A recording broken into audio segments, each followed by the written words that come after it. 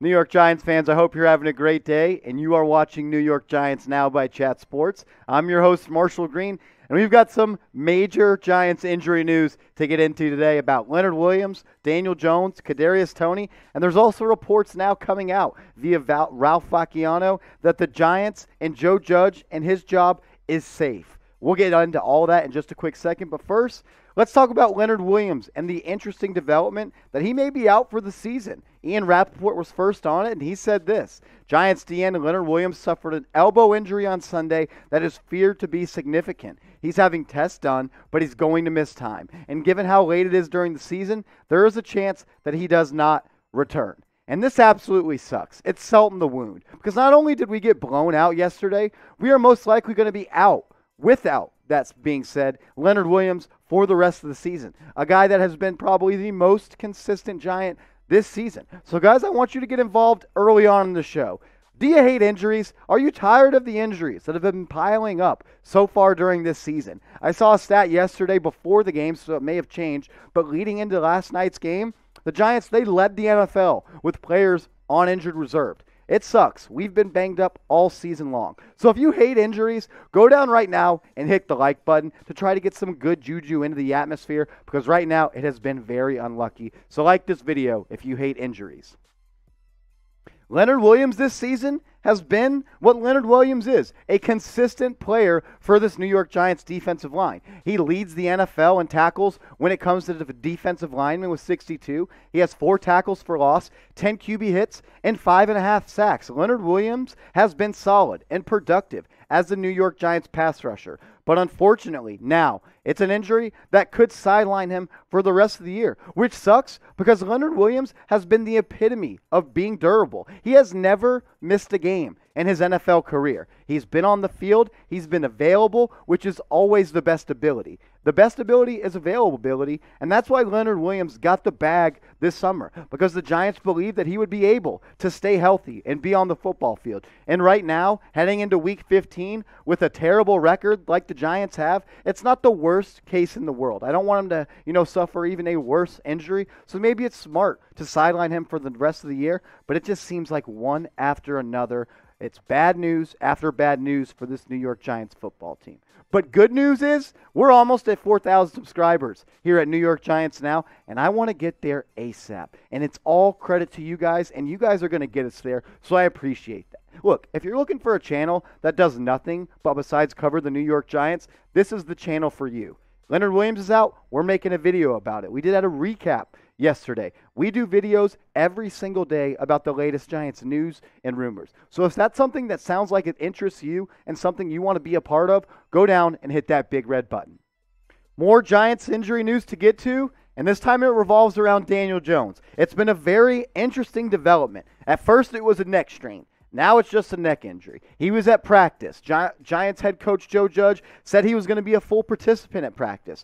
Then he was held out of contact, and he has still not been cleared for contact. Daniel Jones, he left yesterday out of L.A. early, flew back to New Jersey and New York, and he's now seeing a neck specialist at the hospital for special surgery. Last week, he met with the orthopedic spine surgeon and was not cleared for contact. This is something that the Giants definitely are worried about and something that could hold him out for the rest of the season. At this point, you're dealing with a neck injury. The season's lost. Daniel Jones, his evaluation at this point is not going to be, something that's going to be at the priority list for the Giants, because you're not going to be able to evaluate him with the necessary surroundings that are around him. His offensive line is terrible. It's beat up. The playmakers on the outside are hurt. So there's no reason to rush Daniel Jones back, and I like how the Giants are being super cautious, but they're also being super vague with everything they know. Joe Judge, he said he had nothing to add to the story, but CBS Sports, they did have something to add. They said this: a source with knowledge of the orthopedic field tells CBS Sports that specialists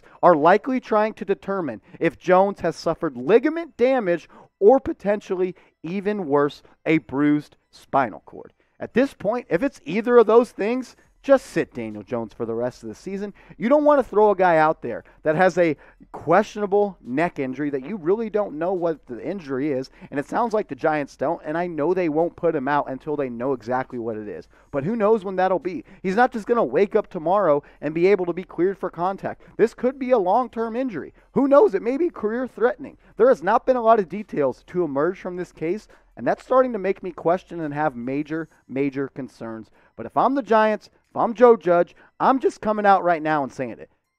Daniel Jones is out for the season. It's our priority and it's our number one focus to get him healthy for next season. That's what I hope Joe Judge would say, but who knows? They're probably hoping he can get cleared and will be back under center, knowing the Giants and the way they've handled injuries all season long.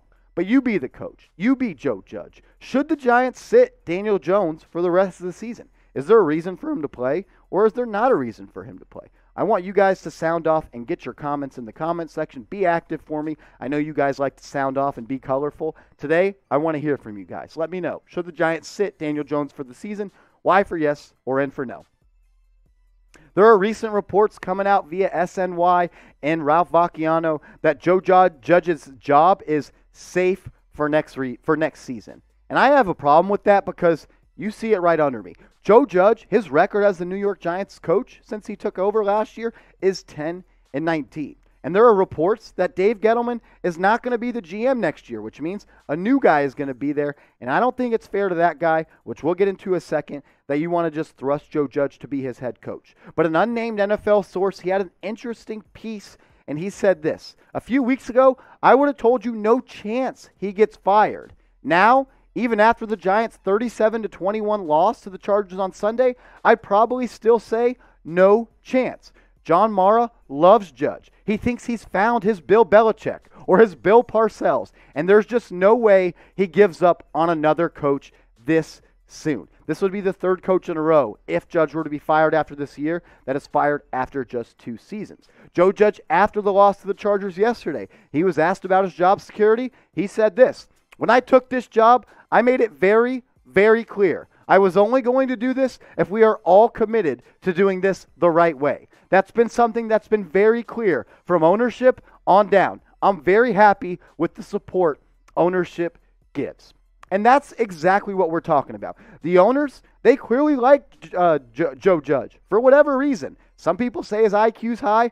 I question it. But the owners, and he just lets you know that he has their support. And that's what's upsetting to me, because the new GM for the New York Giants should be able to decide Joe Judge's future. That guy, whoever it is, should be able to decide if he wants Joe Judge to be the head coach or if he doesn't want them to be the head coach. But the Mara family demanding that Judge be back limits your GM search. If you're hiring GMs and telling them that Joe Judge, no matter what, is going to be our head coach, you're going to start going in this forever long process of, all right, we're going to get a new GM and we're going to give the head coach 1 more year, because Joe Judge, no matter what, if he's back, is going to be on the hot seat next year. So what? You're going to fire him after the 2022 season, 1 year after you just hired a new GM? And then what are you going to do if that guy struggles? Fire the GM? It's just an ever-long cycle that you don't want to get into. This is your chance to fix it now.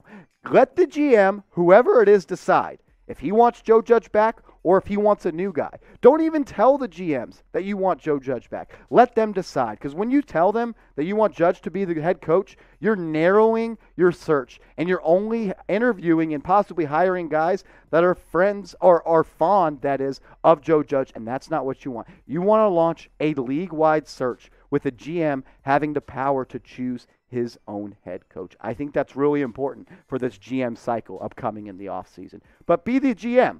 Who knows who it's going to be? Would you bring back Joe Judge next year? Let me know. Type B for bring back or type F for fire. This is something that the new GM is going to 100% have to answer. And I think it should be fair to him that he gets to choose who his head coach is and isn't just told that it has to be Joe Judge. But get your votes in. Type B for bring back or F for fire.